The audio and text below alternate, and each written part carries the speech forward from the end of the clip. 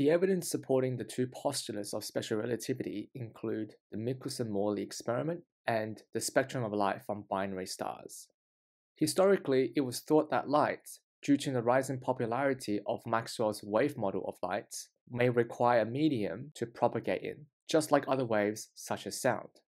Of course, we now know only mechanical waves require a medium to propagate in, and light, being a non-mechanical wave, does not have this requirement. In the 19th century, scientists proposed there must be a medium present throughout the universe allowing light to propagate through space. They called this medium the luminiferous ether. This model was created such that light's propagation is consistent with wave theory and explains why light can travel across long distances without the presence of any known substance in space. However, it is important to know that the ether model did not have any experimental evidence. It was purely theoretical. In the ether model, the ether is thought to be stationary and is thought to be the absolute frame of reference for all moving objects. That is, the relative velocity of all objects in the universe is measured and observed from the frame of reference of the ether. The movement of Earth through the ether creates what's known as the ether wind.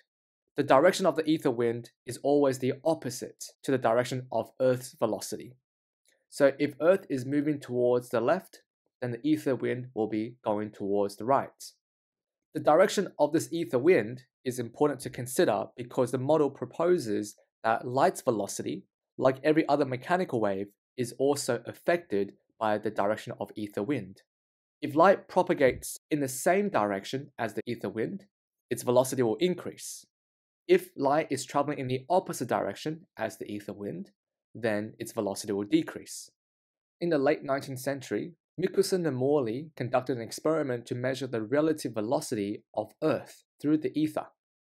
The experimental apparatus involved firing a beam of light at a half-silvered mirror, which is a special type of mirror that can split the light ray into two perpendicular light rays as shown. These two perpendicular light rays then travel to two separate mirrors that are equal distance from the middle half-silvered mirror. So when these light rays reach the mirror, they will be then reflected and then return to the half-silvered mirror. When they meet in the middle, they will undergo interference. The experiment assumes that the velocity of the two perpendicular light rays will be different due to the effects of the ether wind on the light's velocity.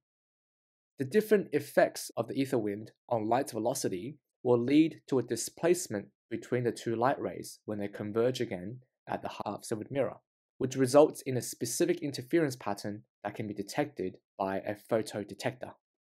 Michelson-Morley set up the experimental apparatus on top of a pool of mercury, which allowed them to test various angles between the light's propagation and the direction of the ether wind. Suppose that the ether wind at a particular instance in time is going towards the left. The light ray perpendicular to it will have a faster average speed and return to the half-silvered mirror first. In contrast, the light ray that's traveling parallel to the ether wind will have a slower average speed and return to the half-silvered mirror after the first light ray that was perpendicular to the ether wind. If the two light rays are in phase, then the crest and the trough will undergo constructive interference, and there will be no destructive interference occurring at all. So the amplitude of the two waves will simply amplify to give you a light wave with a high intensity. However, in the case of this experiment conducted by Michelson and Morley, one of the light waves is slightly out of phase compared to the other due to the different velocity of the light caused by the ether wind. So when the light rays are now out of phase, they will undergo constructive interference as well as destructive interference, giving us a very specific interference pattern. The hypothesis made by Michelson and Morley was that the interference pattern that they observed will change as the whole experimental apparatus was rotated on the pool of mercury. This is because Earth's velocity determines the direction of the ether wind, which in turn affects the velocity of the light rays, leading to a change in interference pattern with rotation. And this is because Earth's velocity will affect the direction of the perceived ether wind. The direction of the ether wind will then affect the velocity of the light rays depending on their angles. The differing velocities of the two perpendicular light rays in this experiment will result in an interference pattern. So if Michelson-Morley rotated the apparatus, we can expect that the effect of the ether wind on the velocity of the two light rays will be changing, which results in a change in the interference pattern that was caused by the two light rays. An analogy that will help you understand the effect of the ether wind on the velocity of the two perpendicular light rays is imagining that there are two identically fit swimmers about to race. One swimmer is swimming across the river while the other is moving parallel to it. Each swimmer is to reach the flag equal distance from the starting point and back. As you can see, the swimmer's direction of travel is analogous to that of the light rays. So this is the light ray that's traveling perpendicularly to the ether wind, which is represented by the river flow. And this swimmer is the light ray number 2, which is representing the light ray that was traveling parallel to the direction of the ether wind. The river flow in this analogy will have a different effect on the velocity of the swimmer depending on their direction of travel. The swimmer that's traveling perpendicular to the river flow direction will be affected less compared to the motion of the swimmer that's traveling parallel to the river flow. Before the experimental apparatus is rotated, the two perpendicular light rays would have already produced an interference pattern due to the different effects of the ether wind on the velocity of the light rays.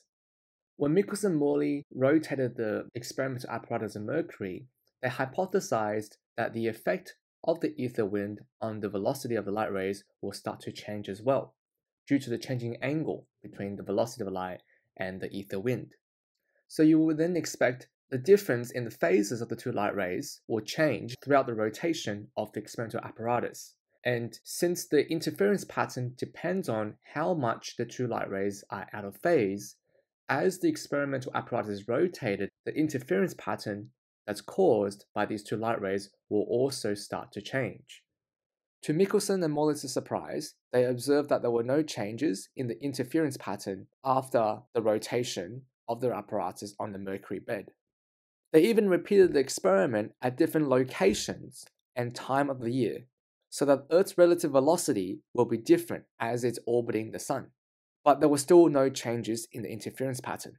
Since no changes in the interference pattern was observed, the aim of the experiment, which was to measure the Earth's relative velocity, could not be achieved. This was referred to as a null result of the experiment. The null result of Michelson-Morley's experiment meant that the ether model has serious flaws. Two possible conclusions could be drawn from this experiment.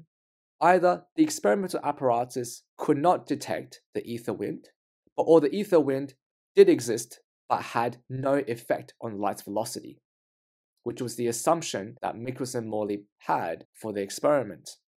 Some scientists also proposed that perhaps the motion of Earth also dragged the ether with it, causing there to be no significant relative velocity between Earth and the ether, which meant that there was no ether wind, and therefore the velocity of the light rays wouldn't have been affected by the ether. Despite the Michelson-Morley experiment being known as one of the most famous failed experiments in physics, it had numerous significant implications. It led more scientists to question the existence of the ether, so perhaps the ether does not actually exist. In addition, the Michelson-Morley experiment was one of the many early experiments that provided indirect evidence for special relativity, as the null results were consistent with the constancy of light speed, which is one of the postulates of special relativity. Since the second postulate of special relativity stems from the first postulate, that is, laws of physics apply the same way for all inertial frames of reference, it is thought that Michelson-Morley's experiment is an indirect evidence for both postulates of special relativity. The spectrum of light from binary star systems also provides evidence for the postulates of special relativity. A binary star system is one in which there are two stars rotating about their central mass in orbital motion. Scientists thought that light emitted from these stars will have varying velocities depending on the velocity of each star at the time of its emission. For example, Light emitted from a star that's approaching Earth will have a faster velocity, c plus v, where v is the velocity of the star at a given time, whereas light emitted from the star that is moving or receding away from Earth will have a slower velocity due to its orbital motion. This was known as the emission theory. The consequence of the emission theory meant that light emitted from the star that is approaching Earth, due to its faster velocity, will eventually catch up to the light that was emitted from the star that is moving away from Earth. So light emitted from this particular star that's moving away will travel towards Earth first, and sometime later, light emitted from the star that's approaching Earth, although it was emitted at a later time, due to its faster velocity, this particular light source will eventually catch up to the light source that was emitted earlier, but from the star that was receding away from Earth. Since light fundamentally determines our observation of these binary star systems, this phenomenon will result in a scrambled and out-of-sequence image. It will cause us to think that the orbital motion of the two stars is non-Keplerian. That is, they don't obey Kepler's laws of motion. Studies of binary star systems revealed no such cases where the binary stars do not follow Kepler's laws.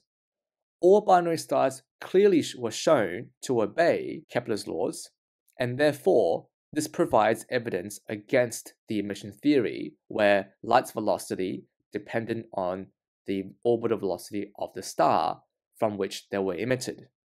Of course, this observation is consistent with special relativity, as the second postulate states that the speed of light is constant in a vacuum for all inertial frames of reference, regardless of the velocity of the source, that is, binary stars themselves, or the observer, for example, a person on Earth. This concludes the video on evidence for the postulates of special relativity.